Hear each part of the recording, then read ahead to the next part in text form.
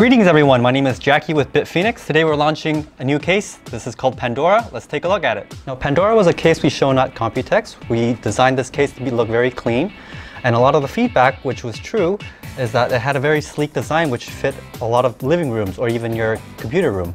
Now this is due to the curved single-piece aluminum side panels.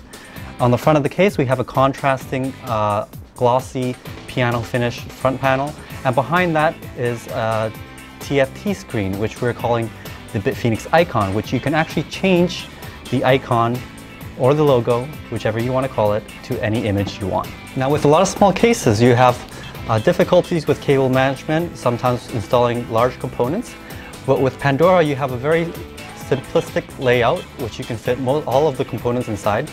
You have lots of good airflow from front to back for your video card and even your CPU. Well, there's no optical bay, you do have a lot of storage options. So even though this is a very slim case, you do have a lot of capabilities for high-end components. So let's talk about the external of Pandora. Now with this solid piece of curved aluminum, not only does it look good, but it also helps with transferring thermal energy from inside of the case outside. So you'll have reduced internal temperatures with these solid aluminum panels. These panels are also very easy to remove. They have 4 pins on each side of the aluminum panels. So all you do is just slide the case down and you just pop open the panels. A new innovation from BitFenix is the BitFenix icon located on the front of the case. We take personalization of your case to the next level by allowing you to change the logo of the case to whatever image you like. The screen is a 2.4-inch TFT display powered by an internal USB 2 connection. To change the logo, first plug in the USB connector to your motherboard. Then you visit our website to download the application and drag it to your desktop. Lastly, drag the image that you desire over the application, and a few seconds later, your new image will appear on the front of the case. Moving over to the top of the case, you'll find your 2 USB 3.0s, your power and reset switches. On the power button, you also find your power LED. On the reset button, you also have your HDD LED. You'll also find your front panel audio and microphone connections. Moving to the back of the top panel, you'll have your top dust filter. This is also found on the front panel and also on the power supply.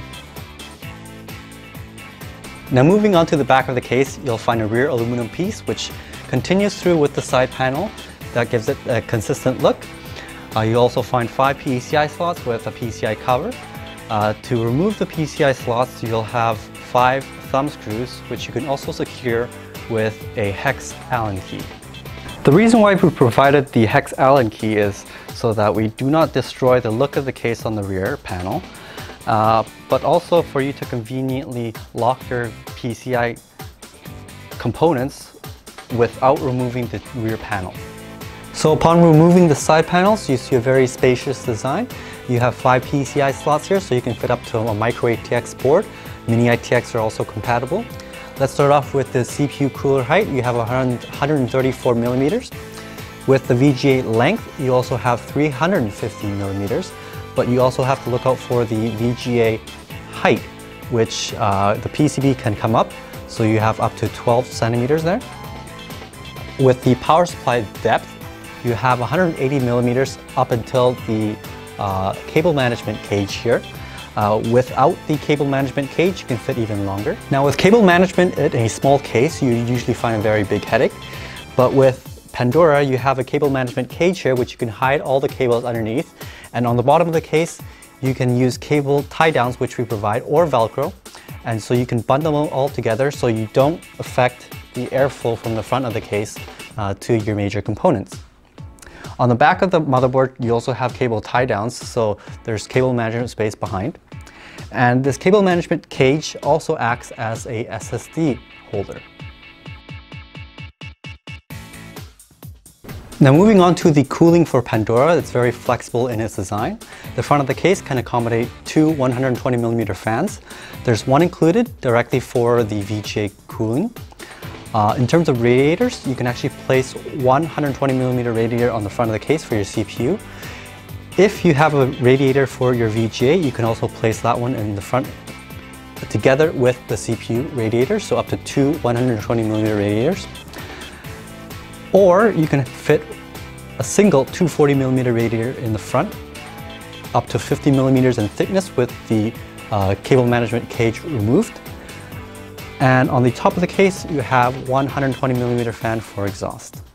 Last but not least, the storage options for Pandora. You have two 3.5-inch hard drive locations, one on the top of the case,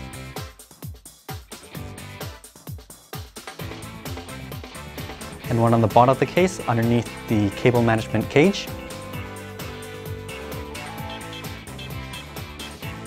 In terms of SSD locations, 2.5-inch drives, you have one mounted on the front of the cable management cage. You have one mounted behind the motherboard tray. And you have one mounted on the bottom of the case where the 3.5-inch location drive is. So with Pandora, there's a total of 8 models. For users who do not want the BitFenix icon on their Pandora, we do have a core version which does come with our aluminum badge. There's also the window and non-windowed version, and both of them come in black or silver. So a total of 8 models for you to choose from. All models vary by region. Well, that wraps up the overview of the Pandora. Hope you guys enjoyed the video. If you have any questions, of course, you can send us an email. Go through our support ticket system, which we'll answer really quickly. You can also post on our Facebook page or on the comments below on this YouTube channel. Hope you guys enjoyed the video.